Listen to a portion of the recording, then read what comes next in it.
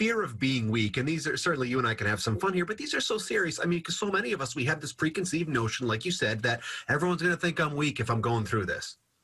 And this goes back to the Marine Corps stuff too. And I goof off. I'm silly all the time.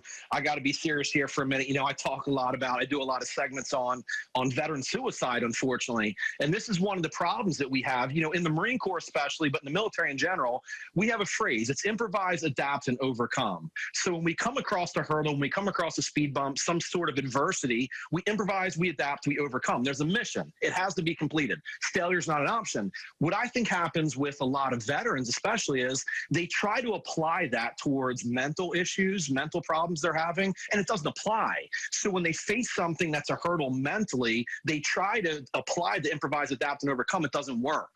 So what do they know? Failure is not an option. That's where suicide comes into play, which is why we see such a high, one of the reasons, not the only reason, one of the main reasons why we see such a high level of suicides for veterans is because they view it as a sign of weakness and a sign of failure, which it's not. That's what we have to get away from. Our emotions are okay. You're not weak because you feel them. We just have to show you ways to express it. That's all it is.